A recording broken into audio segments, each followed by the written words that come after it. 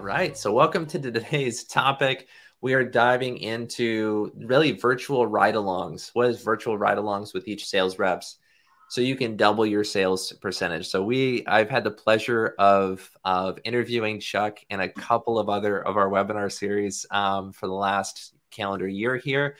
And we touched on it in the last one we talked about this new technology that's revolutionizing the way you can have accountability for your sales team. So Chuck, I'm super excited that you joined us here today. But if you can, first and foremost, just tell us a little about yourself and Top Rep, what you guys are doing. So I've been doing home improvement for about 20 years in sales. I've been a sales manager of some of the largest organizations and largest sales teams in the country. And when we jump into what Top Rep is, I got out of a lot of the larger organizations so that I can start this boot camp. I've been speaking in so many different organizations, as well as the sales platforms that are around the United States and actually around the country. And what we found when me and Jim got together, what we found is there are so many different missing pieces and parts, mainly with the implementation of the sales training. So we went ahead and we made Top Rep. And once we made Top Rep, we only made it so that we could have maybe one event a year. And over the last 2 years, we're going to be on to our 6th event right now. We keep getting pushed and pushed and pushed. We'll sell out, and then we have to make another program or another event. And so Top Rep is from A to Z sales training, everything you get to take home, all the manuals and everything. And once you get back, you have everything you need to put that and use that as an implementation. So that's really what Top Rep is. It's A to Z sales for all home improvement, whether you're selling baths, windows, roofing, whatever. So that's really what Top Rep is. And that's awesome. So, and I did check before in one of our emails, or maybe it was LinkedIn, I was scouring through and I saw photos of you from like 15, 20 years ago, speaking at events and all that kind of stuff here too. Yeah. So you've aged well, I have to say. So I appreciate that. My wife would probably not say that, but so no, thank you so much for joining us today and talking through this. So let's dive in. So let's go through Copilot and what that is. So you briefly touched on it and like piqued the interest of me as well as many other people on the last webinar here about this Copilot technology that you're implementing and doing. And then we just tell us about Copilot and what that is. First of all, I really appreciate you letting me mention that on one of the last podcasts. We just mentioning it, we had so many different messages and emails come through. We got a lot of people signed up for it. And the biggest thing that keeps coming back is this is crazy. I mean, it's either scary or crazy what this software can do. And this isn't new. I've had my eye on this for probably about 10 years.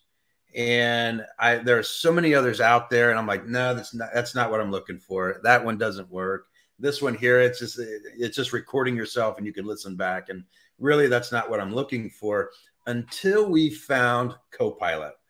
We found the software company that's doing this, and it was actually out of a whole different genre, I guess, a whole different trade that they were using this for. And we found the AI, the intelligence inside of this software that when the sales rep goes in, it knows when they're in the house. It starts to record them, and you can choose whether it's going to just record the rep or it records the rep and the homeowner. There are some companies that are like, I don't think I can record the homeowner. Well, you can choose not to record the homeowner if you like, but it does get hard when you can't hear the other side.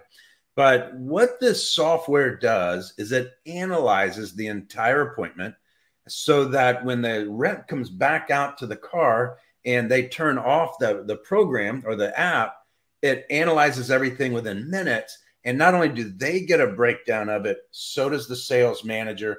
And then if you're going through the Copilot program, so does the coach. So I actually get, the breakdown of it as well. So if I'm working with that company, I could jump in and say, hey, Jackie did a great job.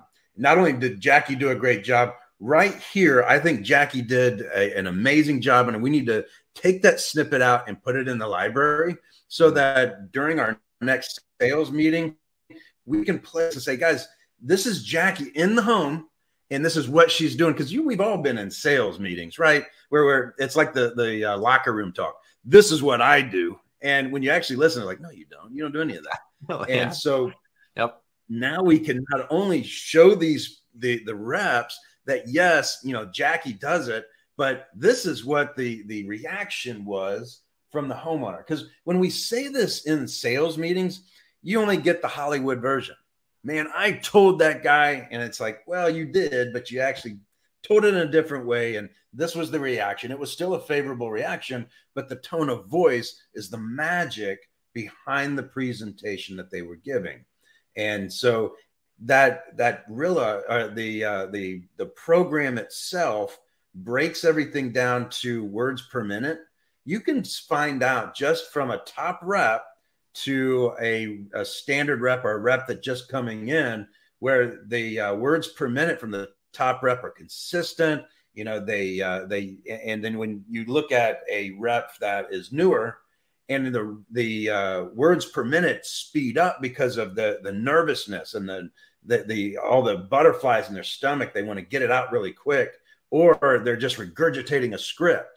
Yeah. It's like, hey, we want you to do the script, but we want you to do it in such a way that it comes off genuine. And so it analyzes everything with that appointment. Yeah. Well, I think the interesting thing is just to kind of back up and give some context here is like the ride-alongs that are currently being done in the traditional sales organization is being done for what? Two reasons. One for like training, and then one for like, crap, there's something wrong. We should go and do some retraining and find out what the heck's going on. And in both situations, it can kind of create an awkward, like you're not with another person. You have to go learn alongside someone else, hear someone else, how they do it from a ride along with initial training. And then you to do it yourself, you have backup on that sales call. But then you go out on your own, you're solely on your own. And then you tell that sales manager what went wrong or what went right. And you're just relaying a bunch of, trying to remember how you did it and how you said it. You had no context there. So there's not any like recording of how it actually went down. It's kind of hearsay. And then you go, well, I did that. I followed all the script. I followed all the rules, but yet, and you go, well, you must not have, because you're not performing. You're not getting the same. So you do the ride along, which makes this kind of awkward. Now someone could follow the same script, and actually come across different. So how is this technology now kind of changing the way people train initially? And let's just park there, and then we'll go into the retraining side of things. So how does that change like the initial training and initial like onboarding to even them doing it themselves? So during the training, what's really, really cool with the program is you have all these recordings and say, hey, I'm going to show you that this is what you have to say. But before you do that, I want you to hear what it sounds like actually when it's in the house. Yeah. So you can actually see, instead of, I'm going to send you out on all these ride-alongs so that you can get the feel of what's going on. I'm still going to do that, but we can do this together, and I can pause it. Say, did you hear what the rep just said there? And did you hear what the homeowner's reaction to that? That is going to be the typical reaction, and you better be ready for it. You could do so many things with this. And so it's like Moneyball. It's the easiest way to explain this is when you look at watch that movie Moneyball, and they took an average team and won the pennant. An average team. And I mean, you can take all of your top producers, and what I mean by top producers, these guys that are up and down, and they're roller coasters, and take them out of the equation. You take your very consistent reps, and you can see those consistent reps through all your KPIs and the rest of the numbers, and slide them in with more appointments, and you're going to see a steady incline rather than this, and then it comes back down. We're trying to figure out what's going on. But you can also moneyball it by understanding how it's being done in the house.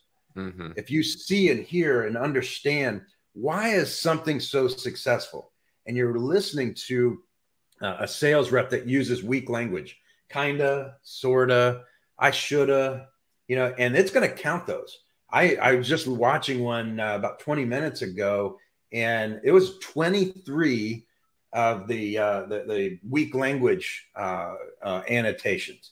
And I mean, I seen that as soon as it came up, and I can click on it, and it gave me little pointers right to where all those are.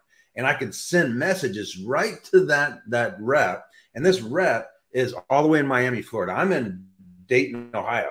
That rep is Miami, Florida. And I'm like, hey, Carlos, you're using a lot of weak language. If you're using weak language, then the homeowner sees you as weak. We need to understand this. We got to get rid of that language. And then here's what I would rather use instead. And me as his coach, he can get better twice as fast than me saying, okay, well, I think that you might be doing this. And from what you're telling me, it could be that. Yeah, well, it brings me back to my first, I learned the Dave Yoho sales process system, and we had a vacant house at the time that we role played through it, and that's necessary to role play through it, and to you have another sales rep there at being the homeowner that's asking all the correct objections in the exact order in which that they scripted.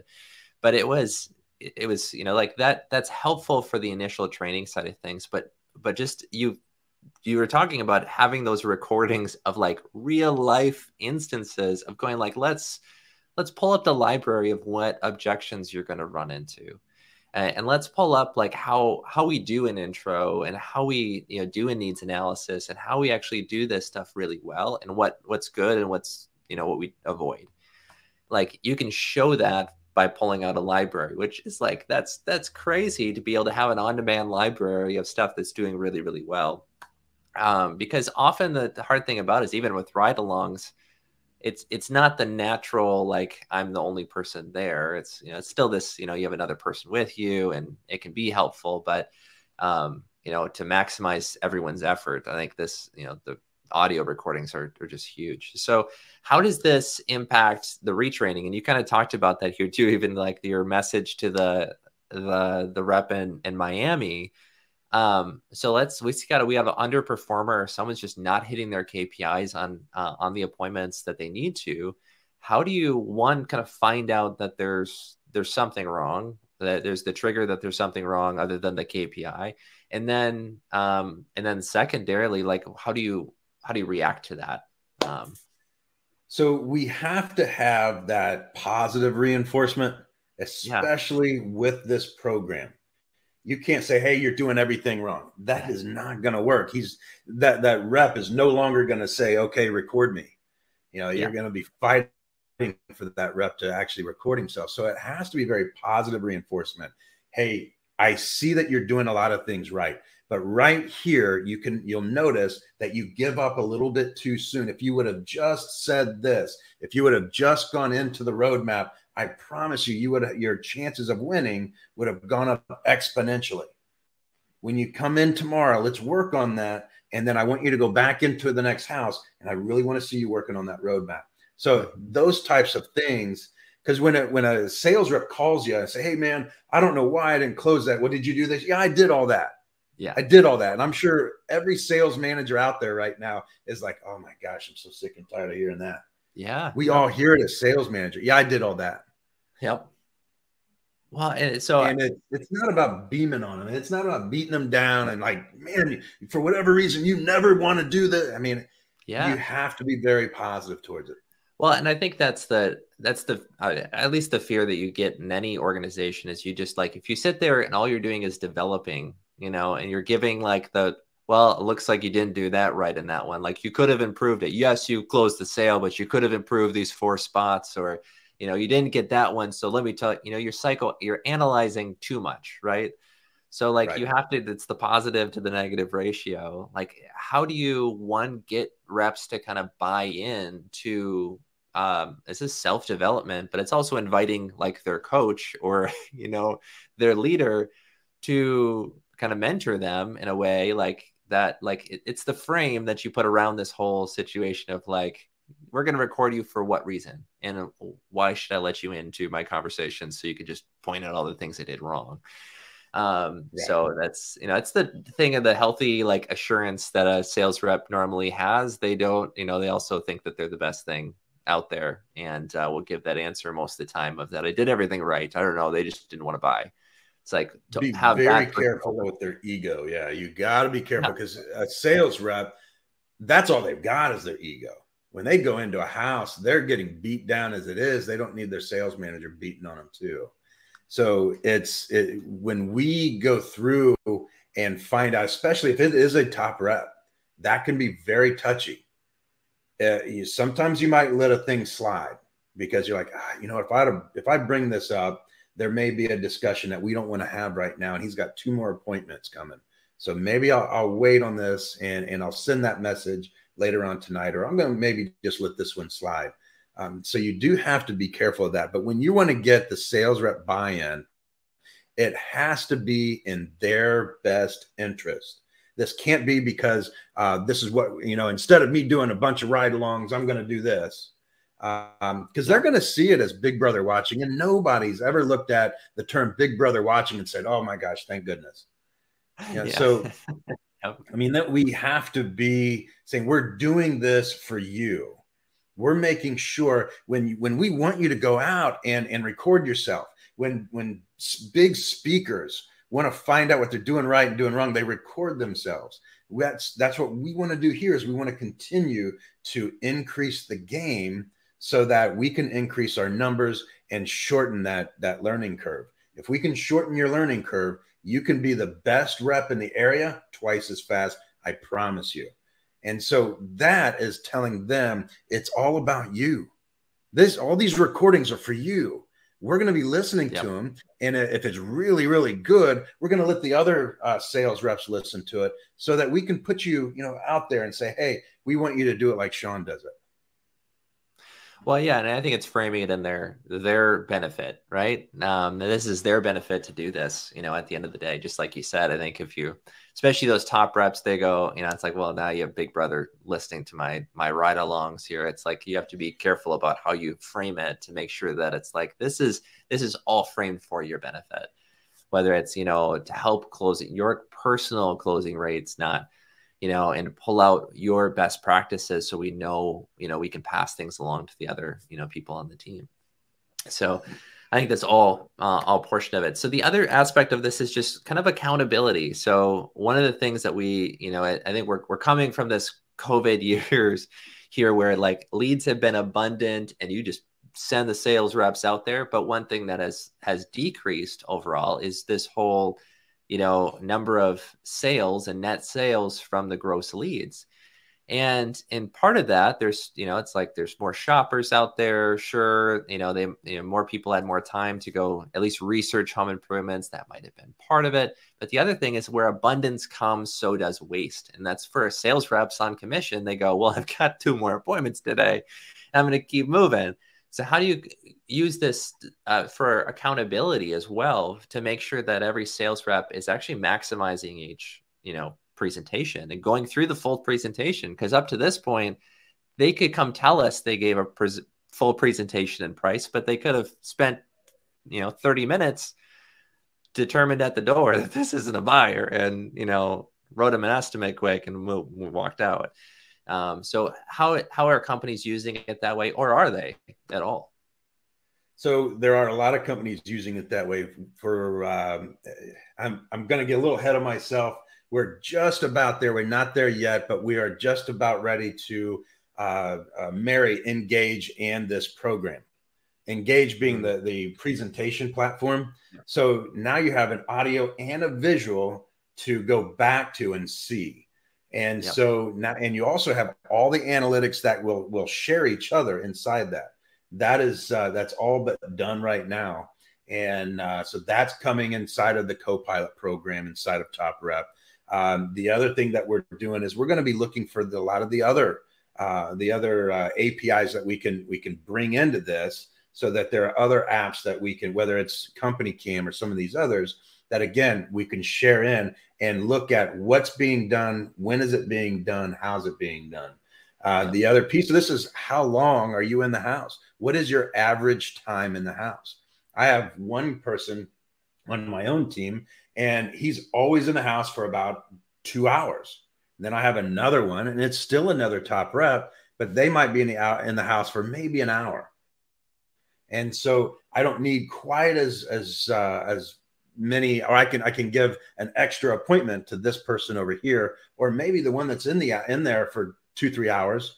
You know, maybe they want to listen to what's going on with the rep that's only in for an hour to find out what is it are you doing? Are you telling your life story to everybody you meet? Yeah. What's going on? Maybe you're just easy to talk to and everybody wants to talk to you. We don't know, but we can find out. We can also find out how often does the sales rep talk and how often does the homeowner talk. That is my favorite part of this. Yeah, it's like, really, dude, you at some point, Sean, you gotta shut up. You know, you gotta let the homeowner talk. You know, so that's stuff that they can see themselves. The sales manager doesn't even need to bring that up. We actually train the sales rep. When you get out, look at these analytics and just do the what we call the quick spot, which is what they can look at right away. They can see that they talk 70% of the time. It's like, oh my gosh, man, I got to get better at this. And the sales manager, did not have to tell them that, so there's a lot that we're able to do inside of the analytics itself. Hello, everyone. I'm the ghost in the background that moderates normally. I'm not normally a front-facing person whatsoever, but looks like Sean's having some Wi-Fi difficulties, right? And that's part of live webinars and what happens at times. Right. And I haven't happened quite often. Things then, right?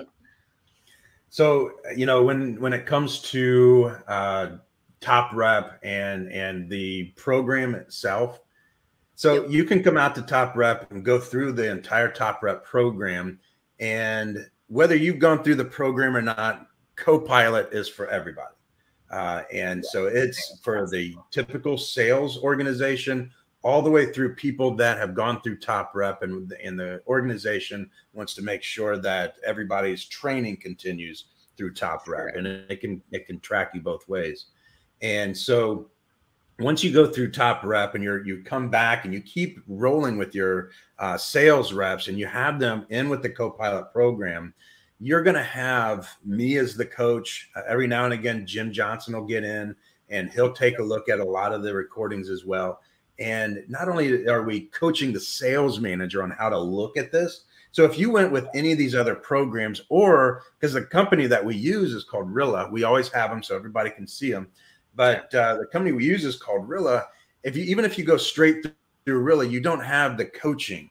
You have the program and they'll help you through it. But we're going to help the sales manager understand how to look at it, as well as the owner and the sales rep, how they're going to look at this so that it's going to continue to benefit them. So, I mean, it's very, very well-rounded, very well attended. There's one other piece that I really enjoy is when they come into the Copilot program, it costs the same as if they went straight through the app itself, exactly the same, but yet you get 3 times the benefit, because there might be a top rep in Houston and you might be in Florida and you're like, man, how else can I do this? Well, you can see that the top rep there in Houston, how he did it in the house. You're not going to see where he's from, but you can hear a lot about what he's doing, how he's doing it. And therefore we can share with other top reps, how it's being done in the house. Now, some people may look at this because, we get the frequently asked questions. Some people may look at it and say, well, what if I'm a competitor? We can block the competitors. If we know that you compete with a guy just down the street and they're also on it, we can block them from seeing or hearing it.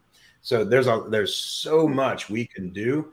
And the flexibility we have, and who you can see, who you can't see, or who can't see you and your reps, but you can see, a lot of what's going on in that community, if you will. So, Chuck, I mean, that as far as your program with Copilot, I'm hearing you say that you get not only access to your own files and what is best practices, but you're getting the whole kind of community out there as You well that are our office is doing. right. I mean, that alone is priceless, just to go, spy on what people are doing over in California or in Kentucky, like to find best practices for your own organization. One of the questions I had for you, it was just talking about like with this technology, does this change kind of the type of person that you hire? From like a self-development type thing and framing a new hire, you're creating a whole library of content, but you're also saying, hey, we're going to ride along with you and help improve upon what you do. So we're not going to leave you out to dry. Not going to like teach you a bunch of stuff and say, go. We're going to sit there and like help and guide you after every presentation to do that. Does that change any way that you initially train or initially even hire the type of person? It does change the way that we train slightly. The way that we train is through video anyway. So while we're going through that video, we can mix in a lot of the audio while I'm talking through the video, as I'm training, because we don't just train with videos. We'll use the video, say, hey, I want you to watch this video tonight, and during training tomorrow, we're going to cover it. We never just say, hey, this is like Walmart. I'm going to sit you at this table, and I want you to stare at the screen. But we will bring in that audio so that they can hear it. It's very important because it's one thing for me to give you the script and what you're supposed to say and how you're supposed to say it. But it's a whole different thing when they get to see customers that are going to interrupt you the whole time. That they're not listening, that they come up with certain objections, and how we're going to deal with that. It's easy for when I say, hey, I need to think about it. Or when you get, let's just say, I need to talk to my dad. And it's easy for me to say, Sean, this is how you say it. Like, oh, I totally understand. Let's get your dad on the phone. Oh, we can't get your dad on the phone. Oh, well, I mean, hypothetically, let's just say that you got to get this thing done in the next 3 months. How do you personally feel about spending $10,223? Oh, that's a lot of money. And that's one thing to say that to a new rep. It's another thing to say, I want you to listen to this clip. And now that you've heard me say it, I want you to hear how it typically goes in the house. And so they actually understand, okay, now I understand more about why I'm doing this rather than why would somebody say they need to talk to their dad? Yeah. Well, and yeah, it's hypothetical versus actually seeing it in practice. And always in real life, I think that, again, it's one thing to role play it or one thing to talk about it, another thing to like hear it actually happen and someone else's true response. So does this in regards to like the hiring aspect of things, do you feel like it's so far, obviously Copilot's pretty new overall, is it easier to hire someone with an expectation that they're going to be using the app and recording versus a long-term rep who's been with you for a long period of time going like, hey, we've got this new piece of cool technology that's going to help improve what you do. You're already really good, but we're going to use this. So it's definitely easier with a new rep coming in. Yeah, it's definitely easier when the fact of the matter is, if you're going to join our organization, you're going to download this app and you're going to use it. Someone that's been with us for a couple of years, that's a little harder. Yeah. And there has been some organizations where I've had to get involved and say, hey guys, I want you to know that this will not be used in any malicious way whatsoever. Again, they think, oh my gosh, the sales manager is going to hang over me like a cloud. And, we have to coach the sales manager. There's going to be times when you're going to want to attack your sales rep in the middle. You haven't even heard it come out all the way and your blood's boiling and you have to step away. Yeah. Well, I feel like it almost creates a whole new, like, again, it's all about the, trust in the sales leader that you have at the end of the day. And like, as a sales leader, it kind of creates a whole new aspect of things, of how you address all these issues that, you're probably going to see way more transparently. You are going to see more transparently than them coming back to the office and going, I did everything right. It's going like, well, you are going to see all the things that they did wrong, as well as the things they did right. So you have to make sure you're celebrating both. And how do you address all those things they didn't do right, in a good way? So I love these companies that it was hard to get started. There's a company in Stroudsburg, PA, that, I mean, they fought it tooth and nail. I mean, their sales manager was new, and they were being attacked about this new software. And I got involved, and they're like, all right, you know, if Chuck says it's okay, then, you know, yeah, let's give it a try. And they started very slowly. I mean, they wouldn't record the homeowner. It was just them. And so once they got into it, now it's like, okay, now we want to hear the homeowner. It's fun now. They think it's the greatest thing that they've ever put into their business at this point. But before, it's something new. It's something that, hey, this has changed. This is Big Brother watching. And we just had to get past that. Before you know it, they absolutely think this is the greatest thing they've ever done. Yeah. Yeah, absolutely. Well, I think the adoption is, I assume if you get some younger reps using it that have been, and you kind of get hopefully you get the whole organization in there, you know, to use the same technology and all that stuff. So a couple of just like specific questions about the app itself, and feel free again, if you have questions on this stuff here too, please put them in the chat. But like, so the rep has to initiate the recording. Are you disclosing to the homeowner that you're recording that, you know, for training purposes, or is that required? That is the number one question we get. And so there are a number of states that require it. And what we do is we send out a text message that just says, hey, you know, we're looking forward to come out and seeing you. And it's nothing more than if you were to call and say, hey, this call can be recorded for quality assurance and training purposes. We do the same thing. We say the appointment could be recorded for quality assurance and training purposes.